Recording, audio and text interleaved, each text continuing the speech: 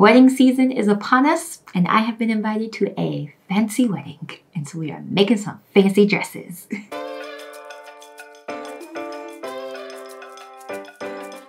I feel like I'm not the only one who has been invited to a formal affair this summer, so I think this is really exciting and fun. You saw how much fun I had making my birthday dress last year. A little stressful, not gonna lie, a little stressful.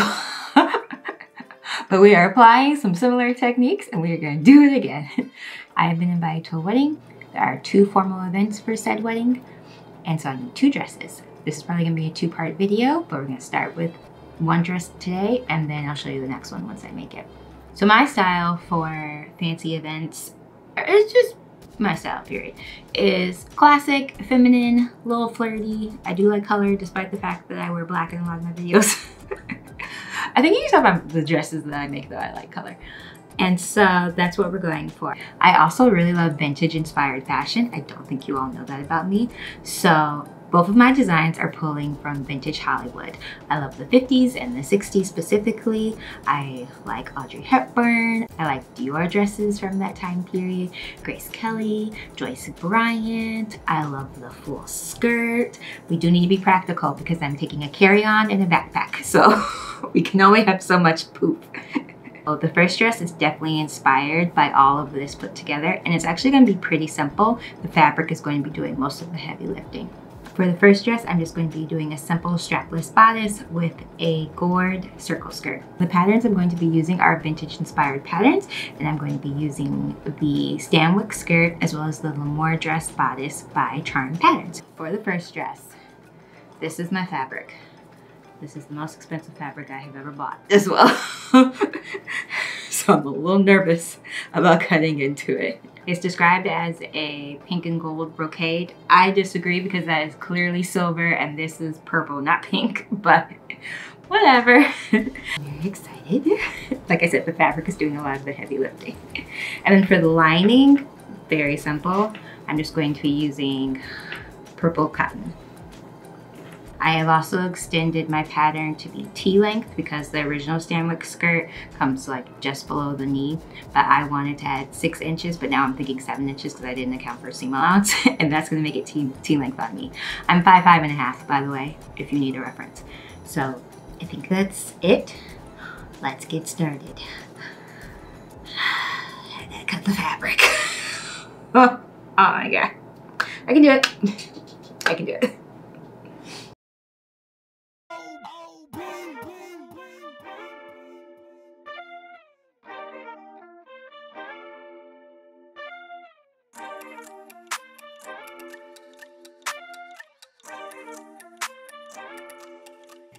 So the first step to creating the bodice is to cut out the pretty fabric, an underlining, and a lining. If you don't want to do an underlining, you can just interface the pretty fabric, but I decided to do both. And then I'm going to baste the underlining to the lining, underlining to the main fabric. And I've actually already done it on this base. I've just been hand basting it, but you can do it by a machine.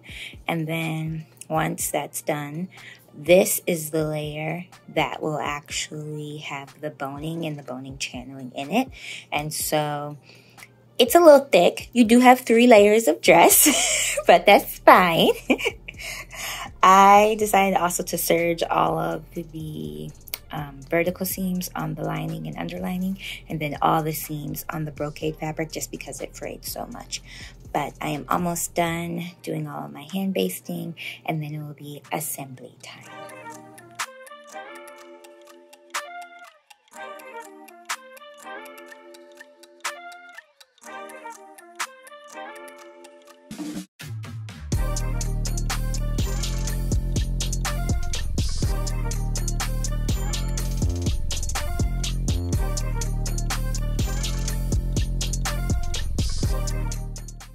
This is what my bodice is looking like. So now that this is done, I need to do all the exact same steps to the lining. So attach all the pieces and press the seam allowances open, and then I can put in the boning channeling, but I'm actually just using bias tape because I did not buy boning channeling. But let me do that, and then it gets exciting.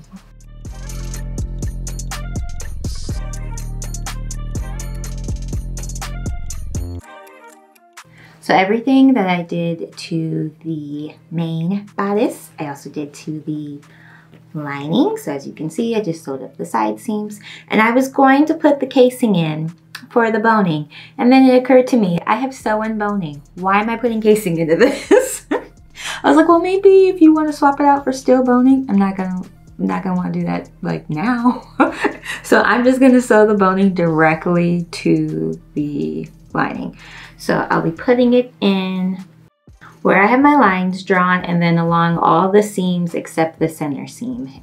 And then I burn the ends of mine just to round them out so that they're not stabbing me while they're in there. And because I'm doing sew-in boning, I just make sure I sew it within the seam allowance of, like on the edges, I just make sure I sew it like starting 5/8 of an inch down. So let's do it.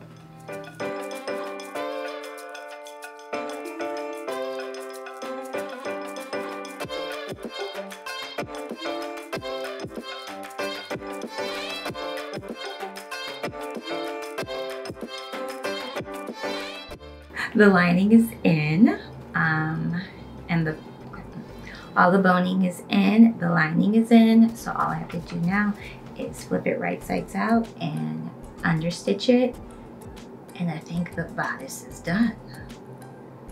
Yes, the bodice is done. Then we move on to the skirt. Now that the bodice is done, very excited. The next step is to move on to the skirt. For the skirt, I cut out the lining as well as my main fabric, and the only difference is I think I made the lining like an inch or so shorter. And yeah, so I serged all the vertical seams on both fabrics, and now I need to sew up the side seams. So I'm gonna do the lining first, which is pinned right here, and then I'll do the pretty fabric.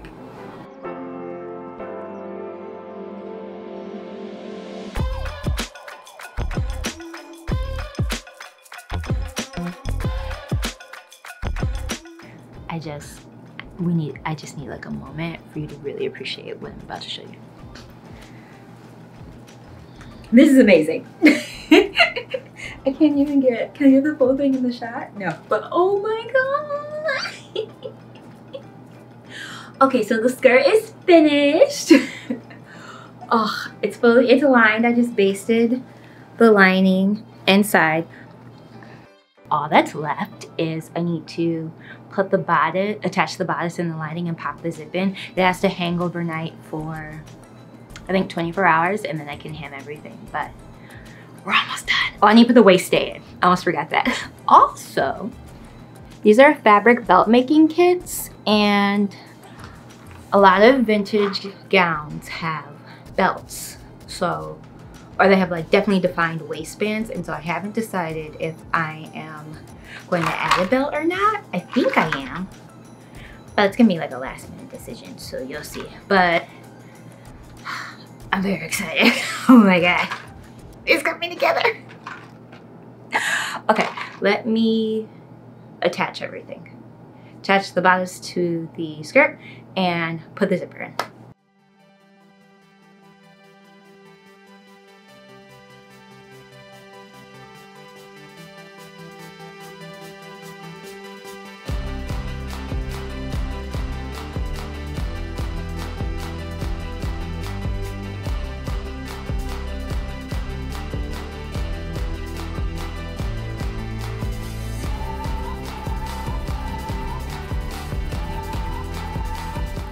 All right, the zip is in, and I hand sewed the lining and all the other pieces. She's currently hanging right now so that it can be hemmed, but I'm pretty proud of how it looks. I'm turning around so you can see. So this is what it looks like from the front. To hem it, I'm going to hem the brocade layer normally, just like a fold over hem. But the lining layer, I'm going to use this horsehair braid. You can see it's pretty voluminous now. I've decided to opt out of the petticoat because, again, this is a lot to shove into a carry-on. So I'm going to opt out of that. And then I'm working on the waistband, which is just this piece of ribbon. I did decide to do this last night. So all I did was cut a piece of ribbon that was the length of my waist plus 2 inches, and I folded in half an inch twice, and then hand sewed hook and eyes to it.